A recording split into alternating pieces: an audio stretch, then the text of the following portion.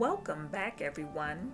I know it's been a while since my last episode, but I've been really busy getting some other responsibilities in order, so please forgive me for the delay. I'm happy to present to you a book I wrote about a decade ago. This book is titled A Summons for Champion Strength: The Legacy of an Unsung Bible Hero. This is the book in which I wrote about my recovery process, which took many years after surviving a near-fatal auto accident. And I also provide a brief synopsis about the life of Jephthah as depicted in the book of Judges, chapter 11. Each chapter will be presented as an episode.